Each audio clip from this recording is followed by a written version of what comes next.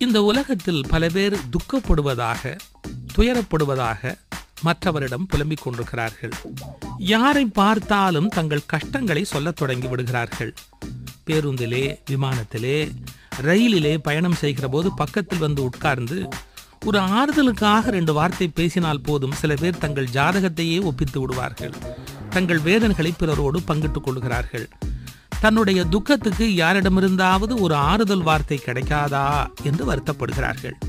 ஒரு ஆழமான கேள்வியினை எழுப்ப விரும்புகிறேன். மனிதன் ஏன் துக்கப்படுகிறான்? புத்தரை போன்றவர்கள் ஆசையினால் துக்கப்படுவதாக ஒரு செய்தி சொல்லி வைத்திருக்கிறார்கள். அது உண்மைதான். ஆனால் இதை தாண்டியும் ஆழ் மனத்தை நன்கு ஆராய்ந்த உளவியல் நிபுணர்கள் மனிதர்கள் துக்கப்படுவதற்கு ஒரு விசித்திரமான காரணத்தை சொல்கிறார்கள். நம்முடைய ஆழ் மனம் எதை விரும்புகிறதோ அதை ஈர்த்து கொண்டே இருக்கிறது. It attracts. நம்முடைய ஆழ்மனம் திரும்ப திரும்ப எதை நினைத்து கொண்டிருக்கிறதோ, எதை விரும்புகிறதோ அதை பிரபஞ்சத்திலிருந்து பெற்றுக்கொண்டே இருக்கிறது. இது மிகப்பெரிய பேருண்மை. நீங்கள் வாழ்வில் சந்திக்கிற எல்லா சம்பவங்களுக்கும் காரணம் உங்கள் ஆழ்மனம் எதை உங்களை நோக்கி ஈர்க்கிறதோ அதையே பிரபஞ்சம் உங்களுக்கு தந்து கொண்டே இருக்கிறது. இது ஒரு அழிக்க முடியாத மிகப்பெரிய விதி. அப்படியானால் மனிதன் துக்கத்தை நேசிக்கிறானா, துக்கத்தை யாசிக்கிறானா என்றால் அதுதான் உண்மை. நான் சொல்வது கொஞ்சம் வேடிக்கையாக இருக்கலாம், ஆனால் அந்த உண்மையினை பற்றி கொஞ்சம் நாம் யோசிப்போம். ஒரு பெண்ணும் ஆணும் காதலிக்கிறார்கள். மகிழ்ச்சியாகத்தான் இருக்கிறார்கள், சிரித்து பேசுகிறார்கள், சந்தோஷமாக இருக்கிறார்கள். திருமணமாகி ஒரு 3 மாதமான பிறகு எப்படி இருக்கிறார்கள்? நேற்று வரை காதலியிடமிருந்து தொலைபேசி வராதா என்று கவலைப்பட்டு கொண்டிருந்த அந்த ஆண்மகன், ஐயோ அவள் அழைக்கிறாளே என்று இன்றைக்கு வருத்தப்படுகிறார்.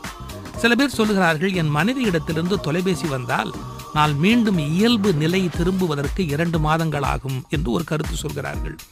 இது எதனாலே ஏற்பட்டது? அவர்கள் வாழ்க்கையிலே ஏதோ ஒரு இடைவெளி ஏற்பட்டு விட்டது. இந்த மனைவி தன்னை கணவன் கவனிக்கவில்லையே, தன்னிடத்தில் அன்பு காட்டவில்லையே என்று கோபப்படுகிறாள்.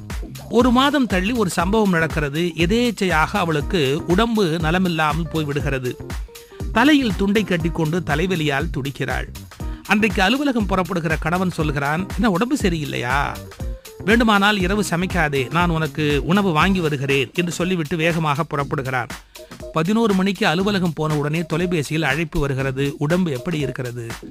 மனைவி கண்டுபிடிக்கிறாள், நான் நன்றாக இருந்தபோது என் மீது அன்பு காட்டாத என் கணவன் நான் உடல் நலம் குறைந்த நிமிடத்திலிருந்து என்னிடத்தில் அன்பு காட்டத் தொடங்குகிறான்.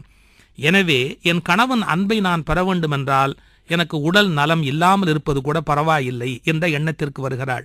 வேடிக்கைக்கு சொல்லவில்லை. ஒரு கார் போய்கொண்டிருக்கிறது. தவறாக ஒரு சைக்கிள் நபர் வந்து விடுகிறார். கார் இடித்து விடுகிறது. முழுக்க முழுக்க அந்த சைக்கிளை ஓட்டி வந்த நபருடைய தவறுதான்.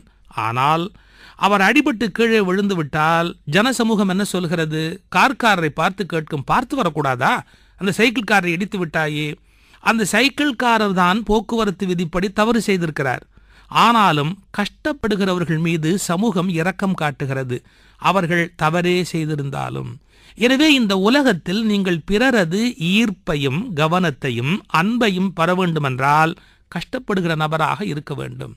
இந்த விதி ஆழமாக பதிந்து விடுகிறது. பிறரது கவனத்தையும் பிறரது ஈர்ப்பையும் பெறுவதற்கு கஷ்டப்படுவது ஒரு வழி என்று ஆழ்மனம் நம்புவதால் எப்போதும் அது கஷ்டத்தை ஈர்த்து கொண்டே இருக்கிறது.